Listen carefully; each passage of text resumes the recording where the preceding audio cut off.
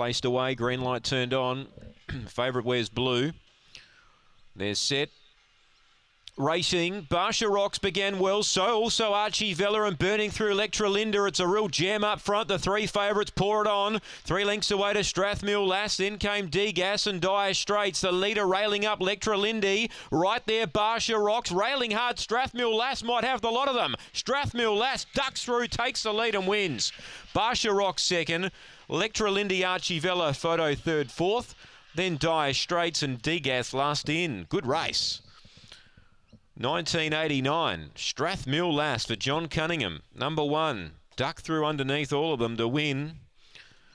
And takes Barsha Rocks close to the wire. And number 2, third, Electra Linda, who held them out early. 5, Archie Vella, a close fourth. Those 4 were really compact as they swung the bend. And in the end, Strathmill Lass has got the right run at the right time. The margin here is half a length by a length and a quarter. 1989, the run. 4:55, that early split. 7:70 and 12:19 is the run home. So good race, competitive race. 1:4.25. Strathmill Lass takes out the third here at headquarters.